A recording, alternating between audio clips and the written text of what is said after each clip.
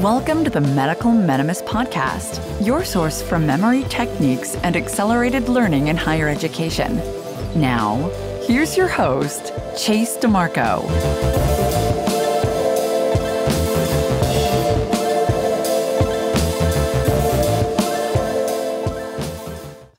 All right, how do you like that new music?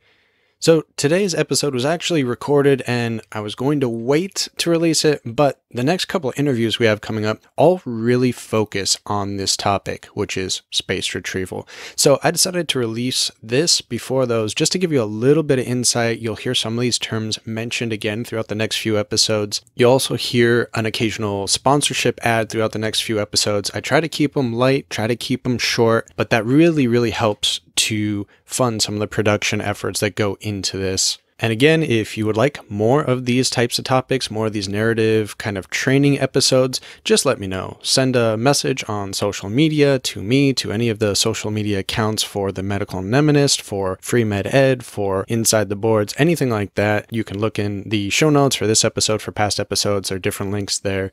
Just give some feedback and we can base future episodes on that. All right, let's get to the show.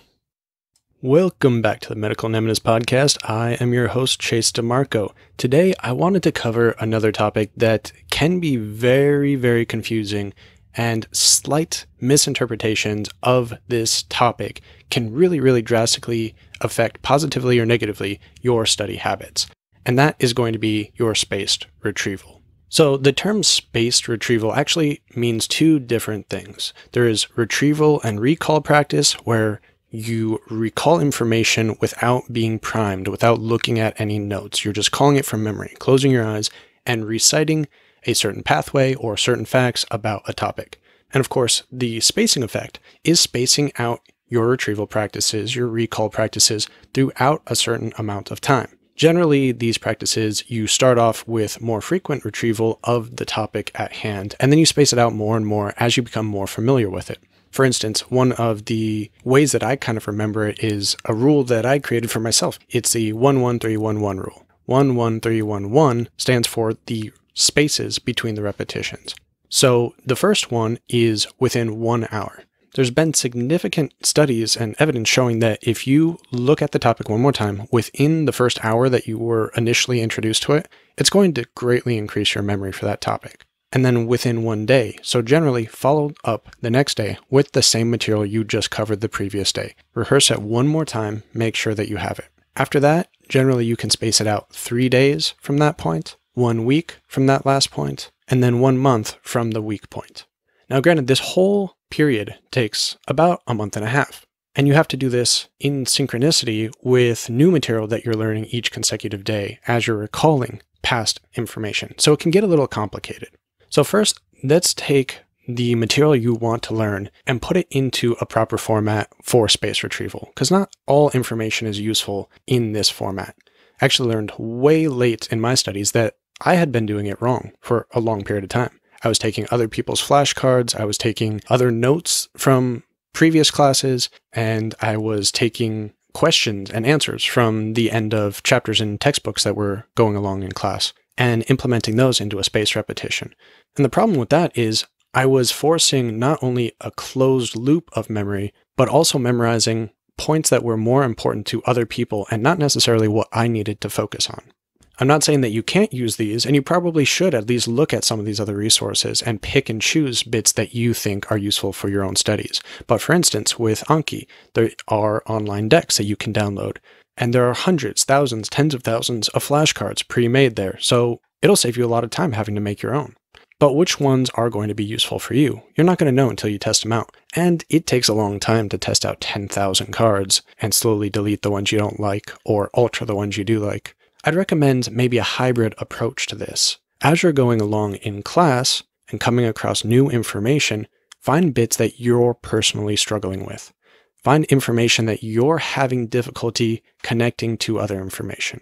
Then the second part is going to be make this an open-ended question in your flashcards. So I usually recommend not having a closed-ended question. So maybe instead of what artery supplies the right kidney or something like that, you could say, what is the pathway of vasculature from the heart to the kidneys. Something that's a little more expansive, something that requires you to have several steps in the pathway. Or maybe even integrate several different topics. So instead of just an anatomy question, like which muscle causes flexion of the knee, you could ask yourself something integrated with neurodevelopment, with anatomy, with neurology. You could maybe integrate it in a fashion such as, what is a complete mechanism of flexing the knee? So you could take this as far back or forward as you'd like. You could take it from the neuroscience of which motor cortex neurons are most likely firing, which pathways those are falling through, how the muscle spindle contracts, how a muscle spindle is formed. You could go back into embryology of development of muscles and nerves, all the way forward to which muscles are actually involved in the particular process you're talking about. So make it as open-ended as you can. Try to have a full sense of a process. And this way, as you go along, you might make one flashcard, but you're covering 5, 10, 15 topics, depending on how detailed you want to make it. And you can add multiple questions into the same front part of your flashcard, whether it be a digital or analog type of flashcard. So let's say the next time I'm doing my first repetition at the 24-hour mark, and I don't even remember what answer I was trying to get from this question. Then I can go back and edit the front part of the flashcard and add in a few more questions. I can have several questions on the same front end of the same card. That's perfectly fine, as long as it is guided towards how you're remembering it. There is a caveat here, though. You don't want to make the questions too obvious to yourself. You don't want to give yourself hints that'll make you remember the answer to the question you're asking the way you're asking it, without being able to relate the integrated amounts of information to it. So I might have a card that says, what is the pathophysiology of a kidney stone? Now I have multiple processes I can utilize. I can go through the different types of stones, how they're created, which different molecules are involved in each, what are the treatment patterns for each type of stone, which ones are radiolucent versus radioopaque. I can follow the pathway of the stone from the kidney down to the ureter. I can ask which nerves are potentially going to be irritated, where the pain is going to radiate to. I can cover the different types of diagnostic equipment and tests that can be run, the different signs and symptoms that the patient might present with, and go on and on and on. But if I look at the card the next day and read, what is a pathophysiology of a kidney stone, and I can't think of too many parts of it, or maybe one of the diseases I want to ask about has 3 tests in particular that I need to know. This is more step 2 than step 1 material, and in order, which one do I use first, which one do I use last, what is the best one? Then I might add an extra question next to what is the pathophysiology, saying what are the treatment options, and in parentheses put a 3, so I know there's 3 that I am trying to remember. So those are just some tips on how you can make your own cards, save a lot of time, and also make them as effective for you as possible. Another trick that a lot of people like to use nowadays, and I believe it was discussed a little bit in my first episode actually with Dr. David Larson, is to use screen capture software when making your flashcards. And as I implemented this a bit more and became more familiar with the technique, I realized how useful this can be and how stupid I was to not really use it previously. Instead of writing out all of these different notes, I can take a textbook or a video lecture that I'm watching and screenshot important parts, summarizations, charts, tables, and just put that into the answer section of Anki or whatever flashcard program you're using. From there, I can then look up and say, what are the important parts? What questions do I want to answer regarding this image? And make several questions based on that.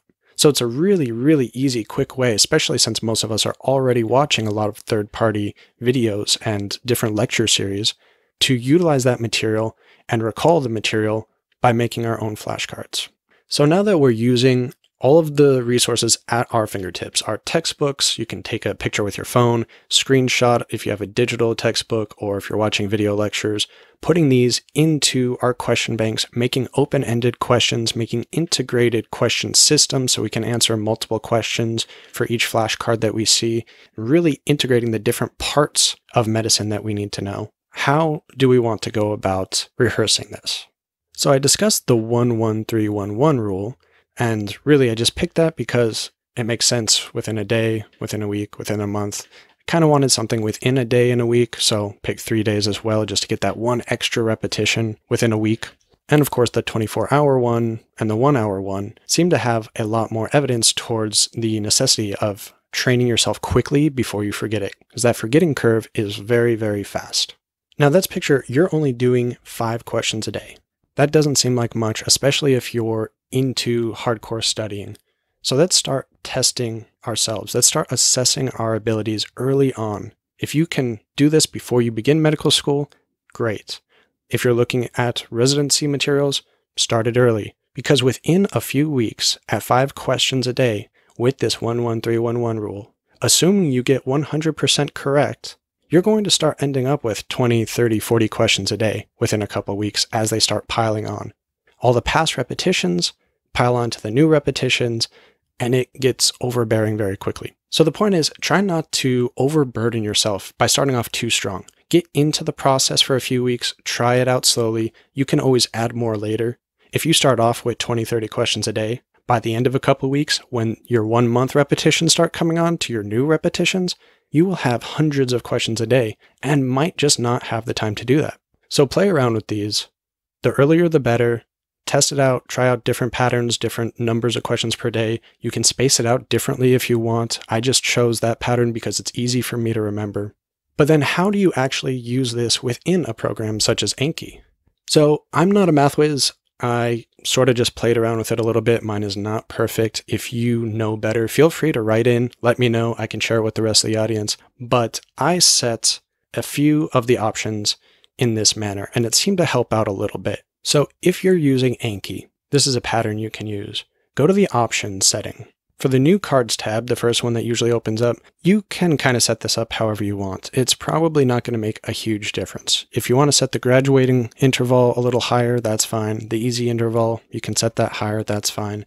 The one you really want to focus on is the reviews tab. So I generally say to set the easy bonus option to around 200, 250, maybe 300%, depending on how wide or narrow you want your repetitions to be. So what this should end up being similar to is you should answer it the first day, you'll answer it the following day, your repetitions will show up as needing to be answered, and after that, I believe it's something like 3 days, 8 days, and then maybe 14, 15 days after that, assuming you click that you got the answer correct. And after your second repetition, you'll notice that you have more options too. You can space it out even longer by claiming it as an easy card. That'll give you a wider gap before that card shows back up. So play around with these a little bit and try to get your repetitions into a format that's useful for you. So just a quick review. Use open-ended questions when you're making your flashcards. You can utilize other pre-made cards if you want, but make sure you get rid of cards you don't need. Don't keep reviewing what you already know. Edit it so it is really personalized to your knowledge and what you need to study more and to your weaknesses, and make them open-ended questions. Utilize your phone or screen capture for the computer to take screenshots of video lectures, of PowerPoints, of any resource that you find online that you think is going to be useful. Then play with spaced repetition to make sure you get the correct spacing effect for what you're going for. If you want a wider spacing effect, that's fine. If you need something more narrow, that's fine too. And in Anki, for instance, if you select that this card is hard, it'll then repeat it in less days instead of more days. So it does give you some options to play around with it, but it's far from perfect.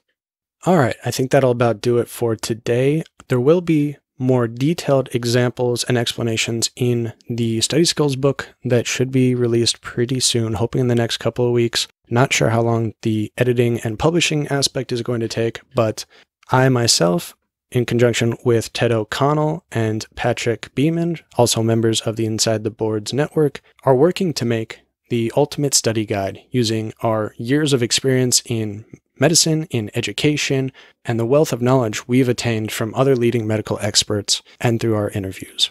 So keep your ears open for that, and this is Chase DeMarco signing off.